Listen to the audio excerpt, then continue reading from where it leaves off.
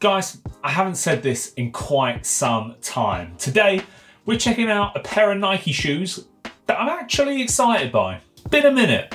Let's get on with it. Okay guys, so here is the box. Here are the shoes in question. These are the Nike Air Zoom Infinity Tour. These are the NRG Endless Pursuit limited release for the Masters. And they come in this very nice orange Nike box. This is kind of the box now that we are sort of known to expect from Nike when it comes to their releases. Sometimes the Jordan ones, they kind of have their own Jordan box, but I feel like the Nike Golf releases, we get this orange box, which I like. I like the orange box. So let's flip this open. Let's have a little look together.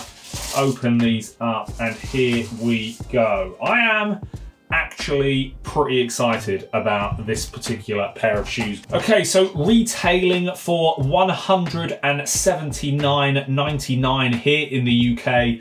At least that's what they are on Nike's website. These are, as I've said, the brand new Air Zoom Infinity Tour golf shoes. Now, if they are just Air Zoom Infinity Tour and they're not Air Zoom Infinity Tour Next Percent, then they'll be taking over from the OG Air Zoom Infinity Tour, which probably up until now, the biggest shoe that Nike released. I say that that's probably not quite right, but in recent times anyway, that carried the most hype. The release around that was mental. They were reselling for more money than they were worth, so on and so forth. So this is carrying a pretty iconic name. I didn't really like the design of the last sort of Air Zoom Infinity Tour, the Next Percent. I was expecting to see Next Percent in the title of these, but according to Nike's website, it is not. So so I'll have to take Nike at their word for that. But yeah, I'm very excited about this shoe. So guys, with these first look videos, me giving you my take on the shoe, we start with the outside and we work our way inside. Not going to go mad on the tech on this shoe, but certainly starting off with the outside. I don't know, it says Fly Weave. Someone might have to correct me, but we have this kind of, it's like a mesh, but then on top of the mesh, we almost have this kind of like a plastic sort of like film over the top. If I sort of get that up to the camera there, you can sort of see the shimmer, by the way. Oh, beautiful. But yeah, you can kind of see this sort of like cover that you've got over the top here. You've got the double swoosh there. So you've got one iridescent swoosh, and then you've got one swoosh, which is kind of, it looks suede at an angle, but it kind of, it might be a bit suedey, you know? That's nice. I do really like that very, very much. You've got a lot of iridescent hits, guys, around the outside of the shoe as well. So you've got some here on there's kind of like, you've got two either side here, sort of weird like lace holes. You've got a little bit of it up here as well at the top of the laces. This section through the midfoot there, and then flipping it around to the other side. Don't really have much of it on the inside of the shoe there, just the Nike swoosh on the inside of the shoe. Moving down to the midsole, so you do have, I don't know if this is React, I can't really find information on it anywhere if it's React, but it's some squidgy foam that you've got in the back there. That's not quite boost squidgy, but pretty squidgy. You then move down to the Air Zoom unit that you've got in the forefoot of this shoe.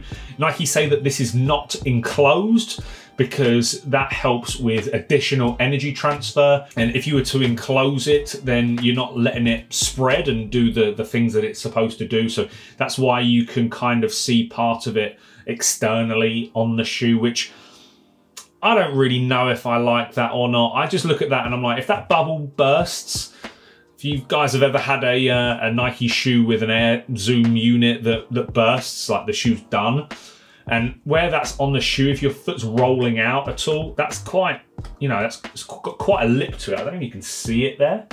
It's kind of got quite a bit of a lip to it. And so, look, I can see your foot rolling out there and catching it, and then over time, that kind of just, I don't know, I don't like that. I don't think that's a particularly sustainable design when it comes to the shoe lasting a long time, but it is what it is. We'll see how that holds up. And then moving, guys, to the outsole. This outsole is very, very cool. You can kind of see it there. It's got some iridescent sort of purpley hits to it, kind of changes color in the different lights. I really like it. It's very, very cool. What I don't like about it though is the fact that you've got 6 integrated spikes. Nike, when are we going to learn that integrated spikes make people unhappy when the spikes come off, which they will do because people move their feet different ways in the golf swing, and therefore if a couple of these plastic bits come off, then unfortunately you're going to be left with less grip than you had to start with. So I just like the addition of actual soft spikes in there, interchangeable ones. I just think that's a smarter play, but you know, that's you know, not my call. You got Nike swoosh there on the underneath as well. And moving away, guys, into the inside of this shoe, the tongue is sort of held down by sort of a bit of like a elastic sort of kind of covering. Anyone who's had the Victory Tour shoes of recent times will know what I mean. Kind of keeps the tongue in place. I should also say, guys, I missed the best part of the outside of the shoe, which is the tongue here. You can see the Nike sort of, it's like, again, iridescent, kind of changes colors, where it's got the swoosh and then Nike Golf on there as well as for the Endless Pursuit, which is very, very cool. That's a nice touch. But moving our way to the inside of the shoe, guys, you have, again, nice little detail there for the Endless Pursuit on the inside. And then, I wouldn't have known this if I didn't watch Jacques Slade's video on these. If I take the insole out, which is a bit annoying to have to do, but it does come out. By the way, just a regular, you know, no additional sort of zoom pockets or comfort or anything, just a bog standard Nike insole there.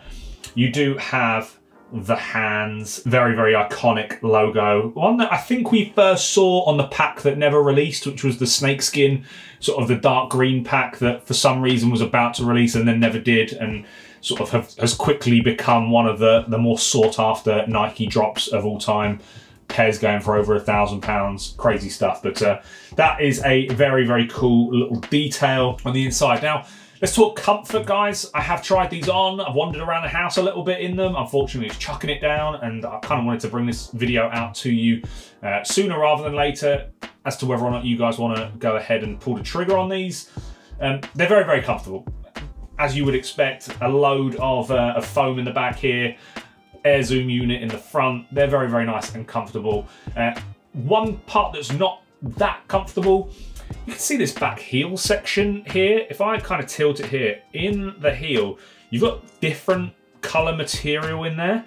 Now, the 2 different pieces of material in there that are different to the sort of the actual inside of the shoe, they're a little bit rougher to the touch than the actual rest of the inside of the shoe. I could feel it on my heel when I had them on, so I don't know whether or not that's going to impact on blisters at all. I am planning on wearing these shoes very, very soon, so I'll obviously, when I do a full review for the channel, I'll let you know whether or not they did give me blisters or not. I hope not. I kind of haven't struggled with Nike shoes for a very long time with blisters. I kind of haven't really struggled with any shoes with blisters recently.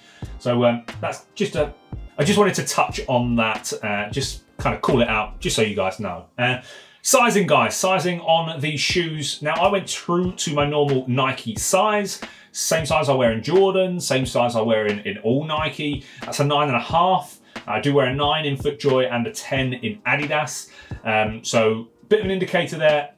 These fit quite snug. I kind of like my shoes to fit quite snug, but these do fit snug. I certainly wouldn't want to go down anymore. They're about as small as I would sort of want them to be. It's going to be interesting when I play in them, if I sort of experience them sort of being a bit achy around the toes at all. But I would definitely say if you don't like your shoes to fit super snug, then I would definitely recommend checking out maybe a half size up on these. But yeah, I do think that that you could stick true to your size if you like them snug. If you like them a little bit bigger, then go up half a size. I would probably say that's the safest bet. So guys, that is the brand new Air Zoom Infinity Tour golf shoes from Nike. For me, it's great to see Nike actually doing a bit of innovation rather than just getting a Pegasus and slapping an aggressive outsole on it and calling it a day. They've been mailing it in for quite some time now. And so it's very, very cool to see a shoe like this that's come out that actually looks like they've put a bit of R&D into. So I appreciate that. I'm going to give these a good test. I'm going to bring a full review to the channel very, very soon. Guys, thank you very much for watching. Like, subscribe, all that good stuff. And let me know down in the comments. Are you liking these? Let me know. I'll catch you on another one very, very soon.